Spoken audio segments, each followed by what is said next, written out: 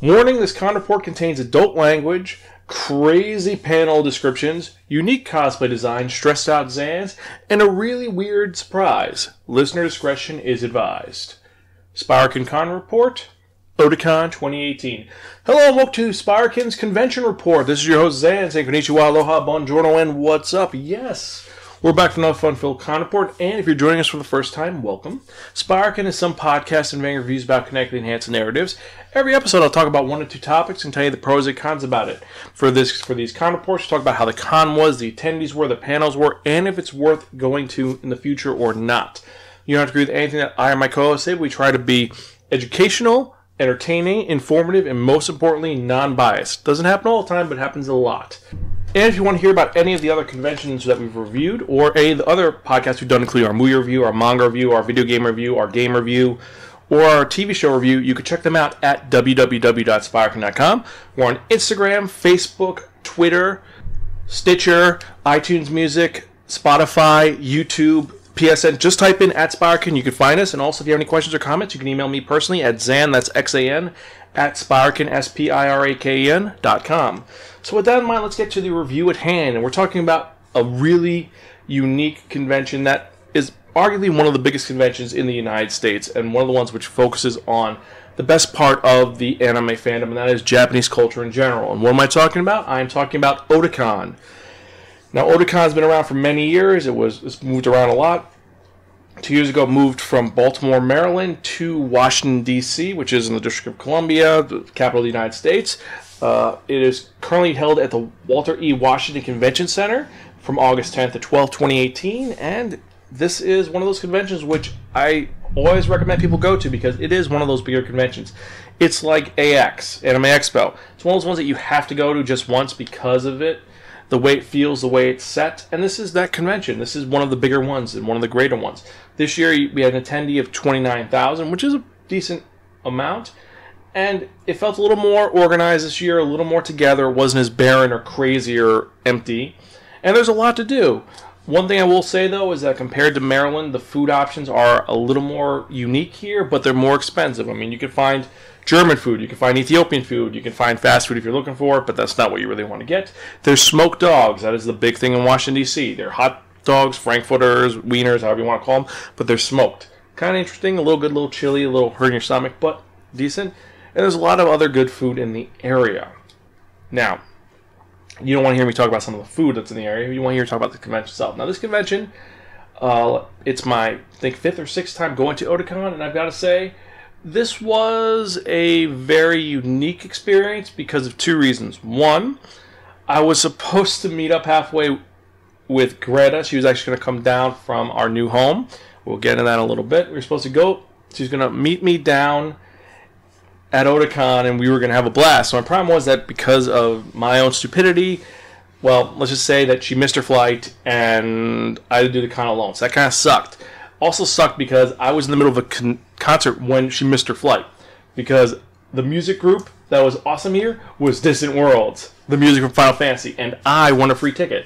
So we got to check out the Distant World. I could have met Nobuo, and that would have been amazing. I mean, Nobuo Umezu, the guy who made all the Final Fantasy music, would have been great. And I missed the encore, which was One Winged Angel.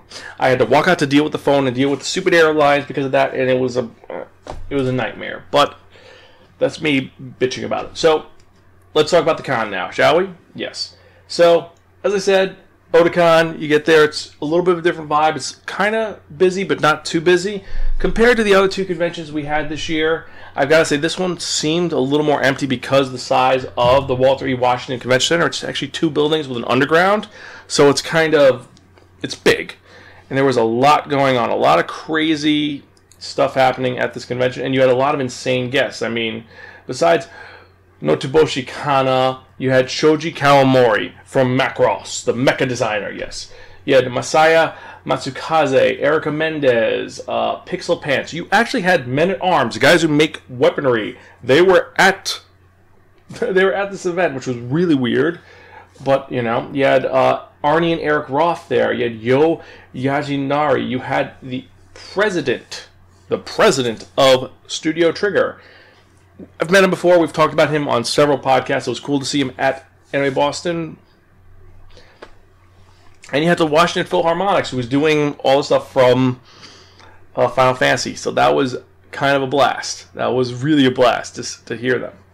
But now, and these guests brought a lot of unique talent. I've got to say, I would like some more talent, especially because the theme seemed to be mechs and robots. That seemed to be the big theme of this year. It was robots, so we focused on a lot of mech designs and things like that. It led to a lot of things. Having the guy who made so much Macross designs there, pretty awesome. The only thing that would have been better was if the Yaz was there, but again, you're here or there. So let's talk about this. So we're there Friday. Friday is pretty happening, pretty hopping. Actually, not really hopping, but it was a little out there because you had a lot going on. You had a lot of interesting convention stuff happening. The big events for me was Haku, how to volleyball. They had a panel about Haku and explaining how to volleyball using Haku for it. Pretty cool. America, according to anime and manga, a little bit similar to my Gaijin panel, but more focusing on the United States and the whole thing where they focus on us all as big, fat, blonde-haired, blue-eyed people. You had the Dark Horse manga panel. That one was a decent industry panel. Not as varied as I expected, but pretty good. You had the Distant Worlds panel, the music from Final Fantasy, which we've got to say was epic. But the big thing, the big news, the weird news, happened on Friday because Friday, as I've talked about in several of my cons, there's a little hidden thing we don't talk about. A meetup with a lot of creators that happens. It's a hangout session, whole thing. But someone showed up at this event with big news. Who am I talking about? I'm talking about Ed Chavez, former Vice President of Marketing for Vertical Comics, manga publisher that we at Spiraken totally love to pimp out. We love their stuff and we love talking about it. And he's been disappeared a couple years ago. And since then, let's admit, some of the quality of the releases and also their showmanship at conventions has dropped dramatically because Ed Chavez is a machine. He's crazy. He goes all out. And this was phenomenal because of what happened. Because at the event, he had some big news. Huge news. And if you follow me on Twitter, you'll know I went crazy when this happened. And what is the big news? Well, he's back. More importantly, he's back with a new manga publisher that he and some other associates are starting. Denpa Publishing, or Denpa Books. A cool new company that is going to be releasing digital first, and then hopefully, if enough people, hint, hint, guys, buy it online, buy it, we'll get some real releases in real stores, including in Barnes & Nobles, well, Barnes & Nobles is just it. There are no other real bookstores that sell manga unless you go to some of the weird niche bookstores. But yes, you'll get it in the Amazon bookstore in a book form if you push for it. And this is great because they have some great titles. I mean, you have An Invitation from a Crab, Made in Railways, Future Log, Inside Mari, Pez, and the one that really made me happy, a manga I reviewed a long time ago that I'm really psyched about, Gambling Apocalypse Kaiji. Kaiji is coming to the United States officially, legally, in the U.S. by Denpa Books. So if you like Kaiji, if you like reading about a crazy guy who has to do restricted rock, paper, scissors, and all the craziness of that, and hopefully he gets some of the other stuff from him, including the one about the Toji middle management, where it's about the bad guy, but he's just a middle management guy. Invest in Denpa Books. I'm really excited. I'm happy that Ed is back because he's one of my favorite people who works in manga, and while he does have some questionable taste at times, for the most part, 9 out of 10 times, you will get something really good. And yes, I know I've bitched about some of his mangas, but whatever. So, with that in mind, so check out Denpa Books. I'll put a link in the show notes. So next, that was Friday. Friday was alright, like I said, in the middle of the Distant Worlds music, which was amazing. It was so beautiful. It brought me back into why I loved Final Fantasy, that music, bringing you in there. And it covered everything from Final Fantasy 1 all the way through to Final Fantasy 15. All that music was there, and it just was enrapturing. And also seeing a full orchestra in front of you, that just, wow. Wow. That's all I can say is wow. So, despite the hiccup of not having my co-host showing up the next day, well, I had to deal with a bunch of panels, and I dealt with it the best I could because I am Zan. I've been doing this long enough. I've been doing it alone. So I opened up Saturday with one of our newer panels, one we talked about in Anime Next, and that is Captain Cyborgs and Cowgirls, the Memorable Women of Sci-Fi Anime. And it went through pretty good. It was a lot of great discussion, and we focused on some aspects of the characters that I didn't focus on too much with Greta, but it flowed well. And while I do feel it would have been better with let's be honest, a woman at the helm, which is what it was originally, because she came up with the idea for the panel. I didn't, she did. But if she was there, I think we would have flowed a lot better, but it came out pretty good. The other panels that had happened that day was you had the Mecha Fight Club discussion and Giant Robots panel. It's pitting mecha against each other. You gotta love it. There's from shoujo to josei, which Aaron and Kenzie do panels ran, and I've got to say, I'm very happy to see that it was such a very unique panel on such a very, well, it's a rough subject to talk about because most people don't want to talk about shoujo and josei, and they covered it really well. They explained the difference. Most people think it's just shoujo, it's about girls. No, there's actually a distinct difference between the two fandoms and why they're different. Of course, you had the Shoji Kawamori lineup for the signing, which unfortunately I could not do because of reasons. That really blew, but there was the Studio Trigger panel, which was cool because they had a live drawing. They were drawing live the actual imaging. They were doing a live sketch, and I've got to say, wow, we spent most of the time not listening to any of their new stuff. We were watching this guy draw in person as he's talking, and he's just drawing, and we're just watching it. It's really cool to see from nothing to him drawing it. It's like watching a great painter. It envelops you. So, what else did we have? We had Makoto Shinkai's Life, Love, and Lessons Learned. Makoto Shinkai retrospective. Really well done. A little sappy because, let's be honest, we all miss Makoto Shinkai, but it hit the right notes, and the audience really enjoyed it. You had new anime for older fans. That's hit or miss. This time, I think that it was a little bit of a miss because this person's taste in anime does not go with mine, so is what it is. The Funimation Industry panel, let's be honest, I couldn't get into it because it was freaking insanely long, and I was trying to get in there, but yeah, enough said. It was rough to get in there, and I really tried to get to go, but yeah. You had, of course, our panel, 22 manga and robot mangas, or 22 mecha and robot manga recommendations for grown-ups, which I've got to say, went really well this year. It was a lot of fun. That so much had happened, and so many people enjoyed this panel. They really did. They had a blast with it. A lot of people were kind of wondering why I didn't include the From Under the Bed horror and anime manga at this con. I just felt it was kind of, I needed to take a break from it. I love that panel, but we've been kind of hitting a lull in horror anime, and we got to take a break, a little bit of break till some more good stuff comes out. So far in the upcoming months, I don't know what's coming out, but nothing seems to catch my attention too much. I don't know. We'll see. But the panel was great. The audience was great. I posted all the recommendations in the show notes and at www.spiraken.com. You can check them out. There was a David Bowie panel about David Bowie's influence from and to Japan. And as a David Bowie fan, rock on. But the star, the best thing I saw on Saturday, I've got to say. The best thing I've got to say. Gatai Mecha of 1908X with Pat, Doug, Tom, and Dylan. I've got to say, this was an amazing panel that was a little unknown. You didn't think anyone was going to go there, but 100 people were there who were from the 80s. And just seeing all the old 80s panels and all the old 80s mecha was astonishing. But they got the whole room to sing along to Do You Remember Love. There's actually video on my Twitter account, at Spiraken, of them singing to Do You Remember Love. And wow. I would never have expected that, and I'm really happy about that. I really am. That there's that response. It's like going to a weird concert. It was like, what the fuck are we doing here? But hey, it's anime, and we all shared in the love, as they say. So from there, it's Sunday, and I had a new experimental panel. Now, this panel was one I was playing with and working on. And I've got to admit, it did not go the way I expected. And now, what do you mean by it did not go the way I expected? Well,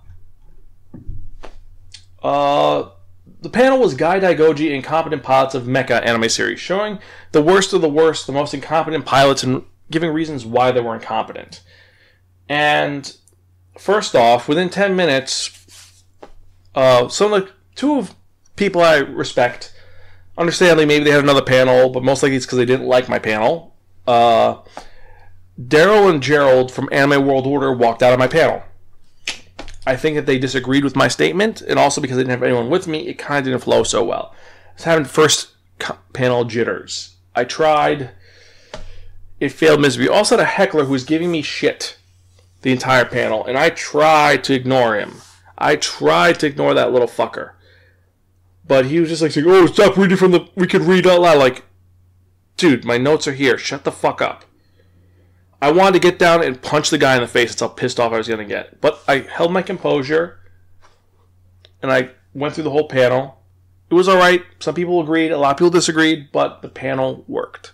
I didn't expect the panel to get accepted. It was a gag panel. I wrote it down to be bullshit, and it got accepted. It was a little weird. So from there, the other panels that were going on, there's How to Make a Better Manga.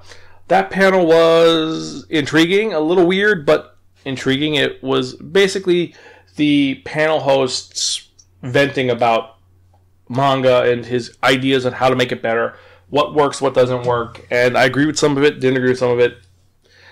Honestly, I didn't remember the panelist's name, and I had no interest to. So, now the final panel we went to was the most fun.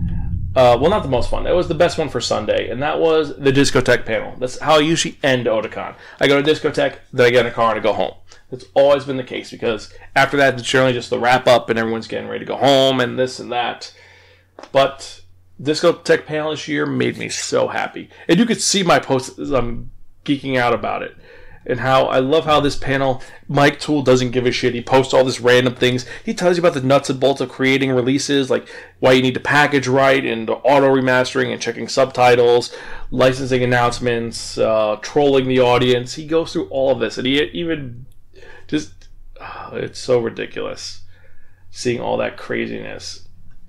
And I didn't even talk about the Nozomi Entertainment panel, because they're happening at the same time as Discotheque. So, but I did hear that Mazinger's getting re-released. So, well, yeah. So, the big releases for Discotheque. We have, finally, a Blu-ray release of Galaxy Express 39, Cyborg 009, God Mars. You have Bobo, which, let's be honest, that series, I don't know why it's popular, but it is, because it's nose hair kung fu with the Afro guy, but whatever. You got Go Guys, Go Varion. For me, the Lupin III nut, you have Lupin III, Legend of the Golden Babylon, in Blu-ray form. You have Lupin III's Blood Seal, The Eternal Mermaid. Still no word on when we're getting a sub for Lupin III Volume 5, which is the current series. We don't know. Hopefully soon. Baldios is coming out. Space Wolf Jession. Hells is coming out, which I didn't even think that was going to get a release, but whatever. Voltus 5, which I've got to say, victory, combine, 1, 2, 3. Oh, I was geeking so bad with that when I saw Voltus 5. I was like, oh, my Genshin days. Giant Robo is coming out, finally in the full set. And the one that made me so happy, Kimagure Orange Road, a series which I've wanted to review and talk about for years. And it's one of those ones that I heard about when I first started getting into manga that everyone talked about that was the best thing. Because it's a romance series that's so different and so unique. And it is. And it's getting the full release, and I'm so happy about that. I can't wait for it to come out. I really can't. You're getting the series, the OVA series, and the first movie in 2 collections on Blu-ray. And I can't wait. I cannot wait. I really can't. And I gotta say, that made Otakon spectacular for me. I keep saying I gotta say, but that is what it is. It's the panel which you talk about, which is a blast. And what was the other one? And the convention overall was unique for the panel aspect. Now let's get into the designs of the characters themselves and the people who were there in cosplay. Shall we? Let's be honest. The most notable one, honestly, was Doug Wilder, friend of the show and staffer from Anime Boston. He was dressed up as the White Bases cook where they need more salt. It was pretty badass that you saw him like that. It really was.